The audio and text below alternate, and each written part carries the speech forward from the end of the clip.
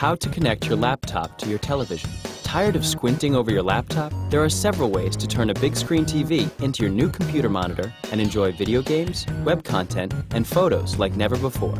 You will need a laptop, a digital television, a male-to-male video cable of one of the following types: S-Video, VGA 15-pin, DVI, DVI to HDMI, a mini to RCA audio cable, and a PC to TV converter box. Optional: a mini DVI to VGA or mini DVI to DVI adapter for Macs. Step 1. First, connect a video cable. You've got several choices. For PC users, an easy option is an S-Video cable. Most PCs and digital televisions are equipped with an S-Video port. The ends of S-Video cables usually feature either 4 or 7 pins and pinholes. Check your TV and laptop ports to make sure they match. Step 2. If you have an older HD TV, try a VGA cable, which produces better picture quality and works with both Macs and PCs. To connect, turn off your laptop and your TV. Find the trapezoid-shaped VGA outlets on the TV and on your laptop. Once you're connected, power everything back on. Macs need a DVI or mini DVI to VGA adapter to connect the VGA cable. Step 3.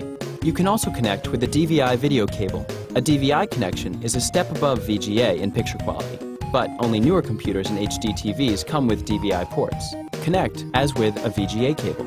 Some Macs require a mini DVI to DVI adapter for DVI connections. Step 4.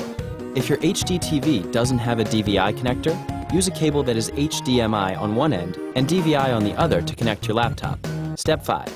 Hook up the audio. After you've connected your laptop to the TV via video cable, connect the mini to RCA cable from your computer's headphone jack to your TV.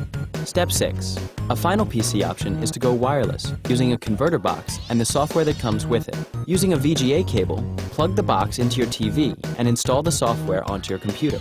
The box will then convert your computer's VGA signal to the TV and transfer both video and audio. Step 7. If you have a PC, go to the control panel and adjust the display settings to accompany double display on both your monitor and TV set. Mac laptops should automatically adjust for double display. If yours doesn't, go to System Preferences, click on Display, and then Detect Displays. Step 8. Click your TV's video source, usually a button called Input or TV Video, on your remote, until your laptop comes up. You're set. Did you know? According to one industry prediction, by 2015, the average European household TV will measure a whopping 60 inches.